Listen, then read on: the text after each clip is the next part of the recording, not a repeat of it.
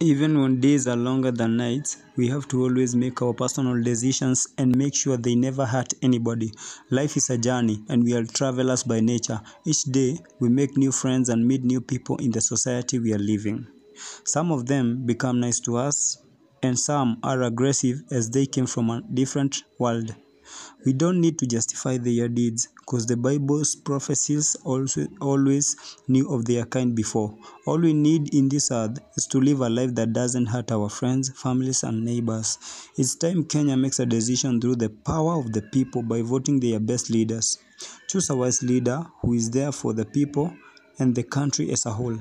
Let us bury enmity and create an environment of peace and understanding to our nation. Kenya is our nation. We will live to be Kenyans even after the elections. Choose your leader wisely. Choose your leader wisely. Again and again, I repeat, choose your leader wisely.